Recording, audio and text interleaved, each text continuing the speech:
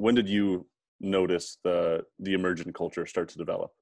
And because I think you're a little bit older than I am, so Yeah, okay, so like you mean this particular iteration of the so-called culture war, like the whole idea of like redefining racism and sexism and stuff like that. I think that's happened over the past few years. I think Yeah. uh, Robin DiAngelo, Ibram X. Kendi, I think those are people that have made an attempt to redefine language. I had a conversation earlier this week with a friend, Tyler Latwila. I think I'll end up maybe putting this out before that, but we had a discussion about that and the importance of language, and not only in the sense of the description or its availability in syntax, but also the emotional weight that comes along with a word. And so the way that I described it to him was when someone calls you racist for a microaggression, it's this word, it's this term racism is this big umbrella, and on the one side you have Jim Crow, redlining, lynching, and on the other side you have telling someone that you like their hair.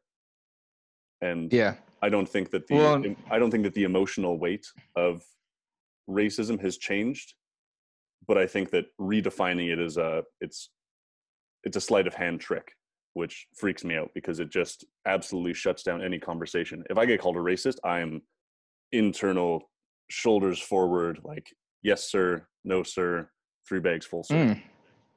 so it's almost like being called a word while you're in a field to do your slavery work. Yeah, okay. What is it? I mean, you can't draw this direct parallel, but when people are like, it's not inconvenient to wear a mask or whatever, it's not inconvenient to sit on the back of a bus. It's not inconvenient. It's not something I want to do. And you're going to have to kill me to to make me do it. I actually wear a mask like when I go to an old folks home or somewhere that's, you know, not voluntary, essentially. Anyway, so that's a side note. You could even edit that out if you're No, that's fine. if your viewers I'll are say it might be skittish. a false equivalency, but I definitely I Yeah. know the point that you're making. Well, I just like what equivalencies aren't false though at that point too, right? Like I'm just, I mean, Right. analogy is how we communicate with each other, and when it comes to language, like all philosophy happens within the context of language or within the confines of language, and language is, I mean, another parallel would be like language to the sort of the marketplace or the economy, because the both are something that we agree on collectively over time, and both are constantly evolving.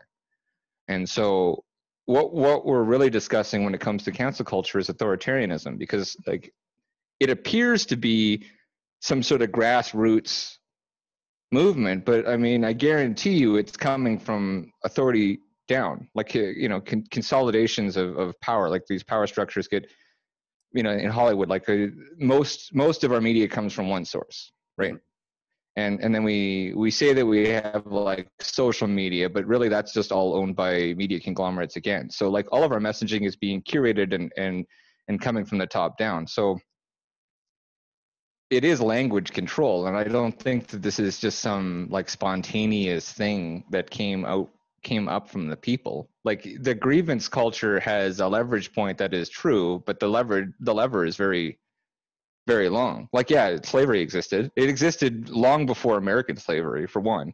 There's a bunch of moving parts in that. Like, a lot of people contributed to it, including Africans.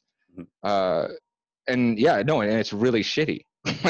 like I don't think anybody. There aren't a lot of people that disagree with it being wrong.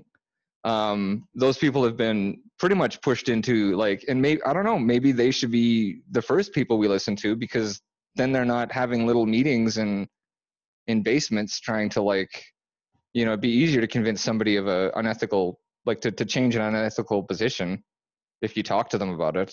I don't Mm-hmm. think it's difficult. But human history is the history of slavery. Like it's only until we enslaved machines that we even liberated ourselves from this idea. So like, yeah, obviously there's a deep trauma there, and it's being leveraged to steer the course of society. And honestly, like the only reason for that is to get money. You know what I mean? Like it's like a company putting a rainbow flag on their logo isn't any kind of support, really. It's just neoliberal capitalism.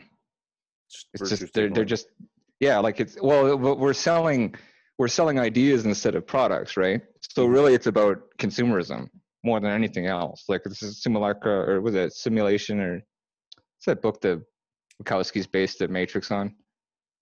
I'm not sure. I haven't read that. Yeah. Anyway, basically, like we have this sort of Simulation virtual. theory? No.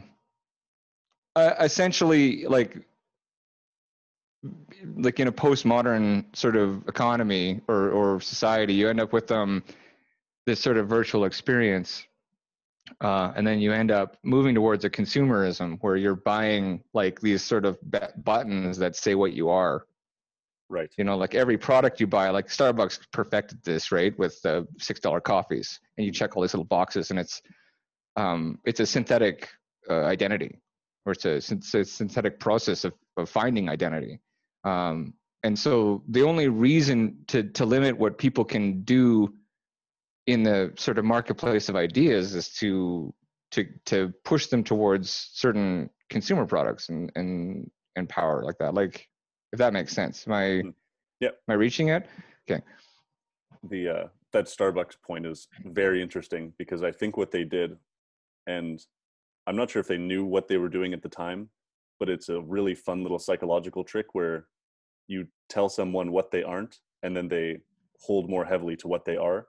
And by that, they would they'll purposefully write your name wrong on a Starbucks cup. And then you're free advertising, because then you're going to post that on social media, or you show your friends, or you show your family and say, oh, look at how they spelt my name. This is how Starbucks spelled my name. And then they're in the conversation. Okay. Yeah.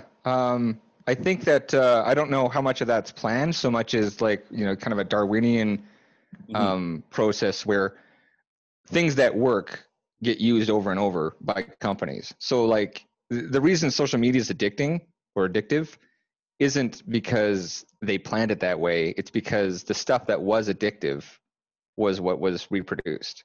Yeah. So that kind of behavior would have, like, the inception of that kind of behavior might have been maybe subconsciously they were trying to do that, but like it probably just happened a few times, and then people just start doing it because it gets them attention. And that's the brilliance of this sort of like neoliberal social media based consumerism, where the consumer is the advertising model. And I think the Ghostbusters 2016 like hashtagged I'm with her. Like I'm not sure what this movie has to do with the election. Yeah. You know what I mean? Like these are not things that we need to put together.